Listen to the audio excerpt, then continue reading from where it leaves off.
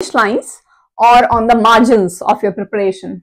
Students, we keep the finish line supragingival as much as possible because supragingival finish lines are definitely easy to capture in your impression, easy to be prepared and easy to be cleaned by the patient. But in some of the conditions, we have to go subgingival.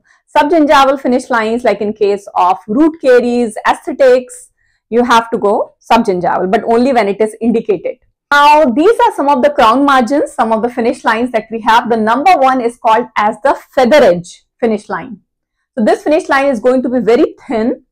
It is considered to be the one of the best finish lines that we have for the cast full gold. But the problem is this finish line is very thin and easy chances of fracture. So it is a chamfer that is a preferred finish line for cast full gold restoration, and it has sufficient marginal strength, the chamfer margin provides, while allowing the sliding joint at its periphery to minimize the gap between the tooth and the preparation. So it's going to reduce the cement thickness at the margins. The number third, we have the shoulder margin is a 90-degree joint, a 90-degree margin. As we know, it's a finish line for all porcelain or the Emax crown, and S strength of a porcelain is low. That's the reason a butt joint, a 90-degree shoulder is very important, otherwise it's going to break at the margin since porcelain is brittle. But for the cast metal, shoulder margin is considered to be one of the poorest finish line. Now there is some cases when we give shoulder with a bevel. Bevel is like creating a slanting slope. Shoulder with a bevel. This design or this margin of finish line allows a sliding fit to occur at the margin because of the bevel.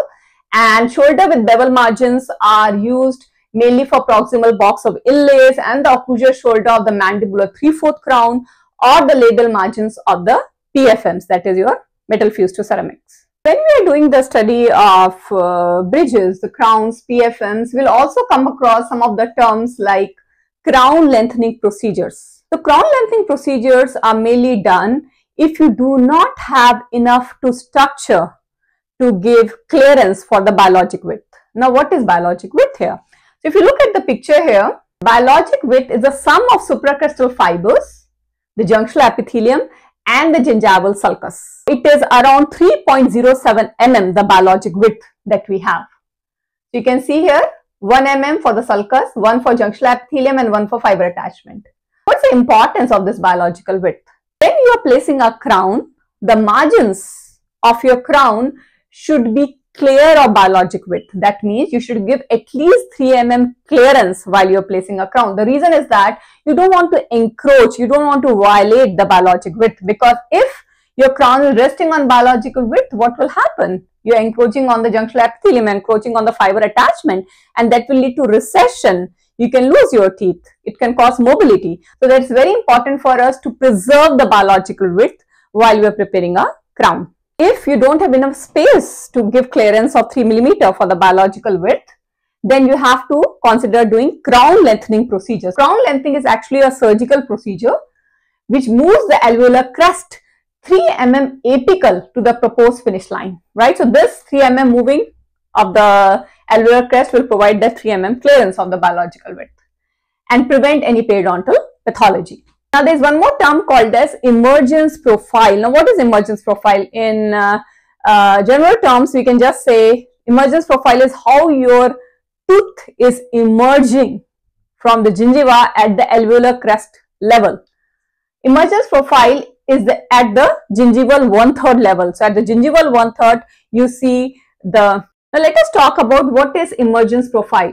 Emergence profile is the axial contour that extends from the base of the gingival sulcus past the free gingival margin. So emergence profile, you can say that how your crown is emerging from the gingiva at the alveolar crest level. You see exactly at the gingival 1/3 level how your crown is emerging at that level. That is called as emergence profile. So emergence profile you want to keep flat, 0-degree emergence profile, which is preferred, or slightly undercurved or slightly concave is also permissible. But we should never have a convex emergence profile, because convex emergence profile will make it difficult for the student or the patient to maintain the oral hygiene. Now, if you see the features of the posterior PFM and the anterior PFM, so we will see the posterior metal ceramic crown. You can see on the facial side, we are keeping a shoulder. That's a 90-degree joint that helps in providing the marginal integrity, right? It has to be 90 degree. We discussed already that porcelain is brittle. If it's not a butt joint, it's going to break there. On the proximal side, we are giving a chamfer. So chamfer is giving marginal integrity and the structural durability. You can see axial side, you are doing the lingual reduction. Lingual reduction helps in providing retention resistance and also providing the structural durability. We are giving a wing design. Having a wing design preserves this tooth structure and also give retention and resistance. Also for the posteriors, we are giving a bevel on the functional cusp which are the working cusp. For example, for maxillary posterior, we have maxillary lingual cusp are the working cusp. So giving a cusp bevel definitely also gives structural durability.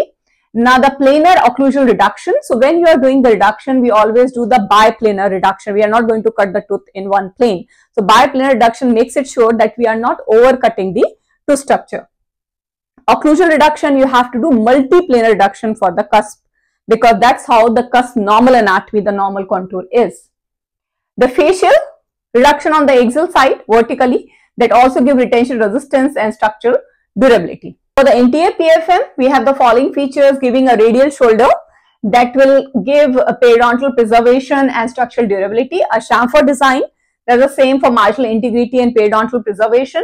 Then the axial reduction, just like we are doing for posteriors, retention resistance and structural durability. And having the incisal notch design also help to give structural durability. The wedge design, retention resistance, and also for the preservation of the tooth structure.